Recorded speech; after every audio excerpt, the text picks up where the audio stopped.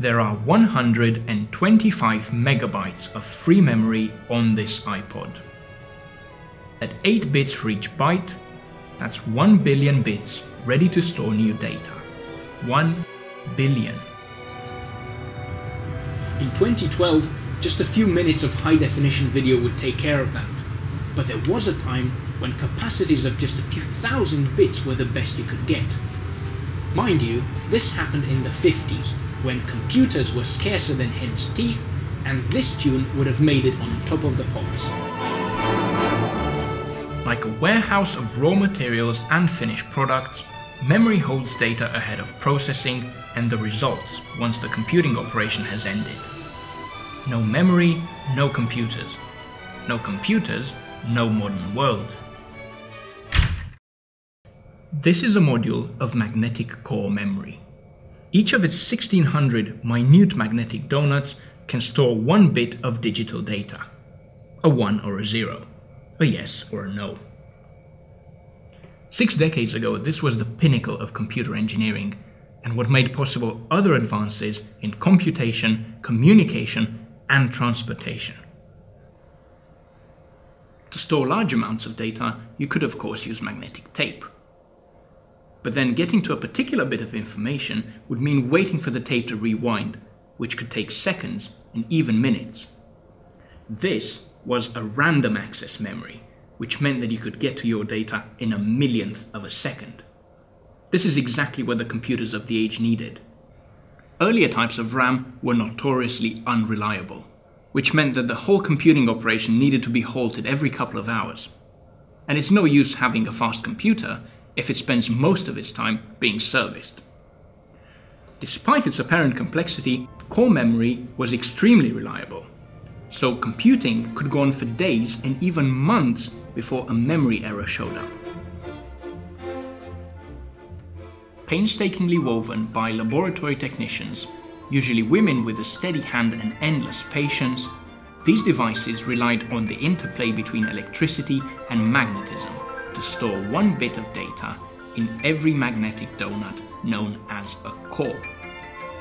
Random access is achieved by arranging the memory locations in a grid pattern. Each core has 1 horizontal and 1 vertical wire passing through it, and it's uniquely identified by its row and column number.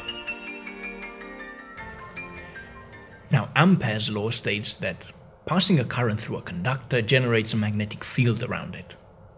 So if we send a current through one of our wires, it will create a magnetic field which will be felt by all the cores strung on that wire.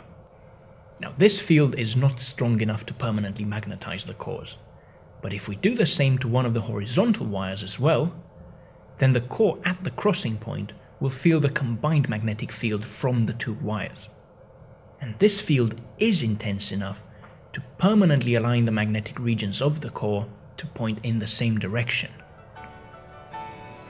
We have just programmed 1 memory location. To program the bit to the other value, we simply reverse the current through our wires so that the resulting magnetic field points the other way. A third, or sense wire, is threaded through all the cores and serves for reading data from memory. First, the memory location is selected by passing a current through its row and column wires. A brief electrical pulse is recorded in the sense wire if the bit was yes, but if the bit was no, the sense wire stays silent. Core memory has no moving parts, and if stored in a special rack, it's robust and reliable. When we turn the power off, it remembers its data. We say it's a non-volatile random access memory, and in that sense it's the precursor of both the working memory and the long-term flash memory in today's devices. But its shortcomings became apparent when larger size arrays were attempted. There was a limit to how small the components could get before the technicians would simply fail to manipulate them.